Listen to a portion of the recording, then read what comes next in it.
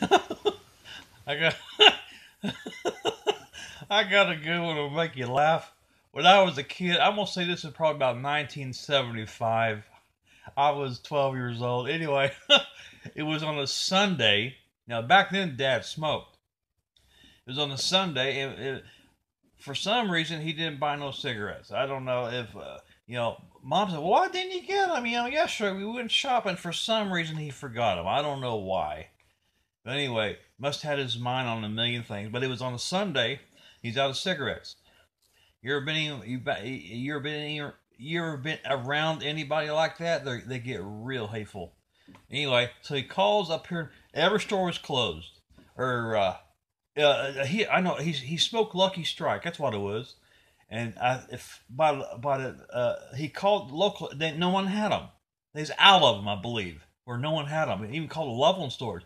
Calls up here to Lebanon, they have them.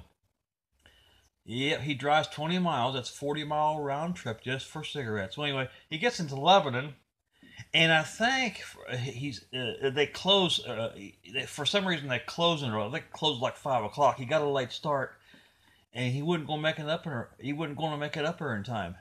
So he's breaking the speed limit. I think he's hit 80, 90, maybe 100 miles an hour. That's how addicted the cigarettes are. I mean, he's getting ready to close, and he was flying up there. And as he passes one, he's not on the expressway, but that road ahead to Lebanon.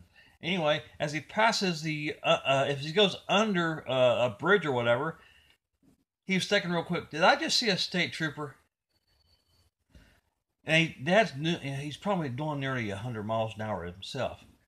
He looks through his rearview mirror and sees those blue lights. He said, damn. So that guns it even harder.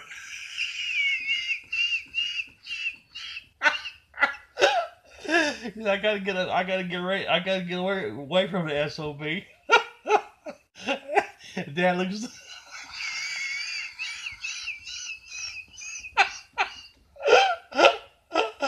He looks in the rearview mirror. he said, he said, God, he was, when he first seen him, he seen a little blue light bubble, real small. Looks through the rearview mirror again, and a state trooper is more than a third on him. He keeps the engine gun. Looks looks through the rearview mirror again, and the state trooper is over halfway on him. Holy shit! He looks through he looks through the rearview mirror again, and the state trooper is pulling him over.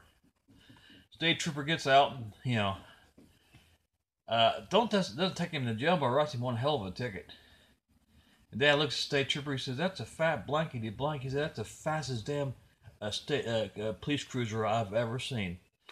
Well, Dad, I think goes to court. I think he goes to court the same day to pay the fine, I can't remember. Back in the '70s, it was different, or maybe I forget. But he meets that same state trooper in the courthouse. Yeah. And ends up talking to him for 2 hours. Real nice guy.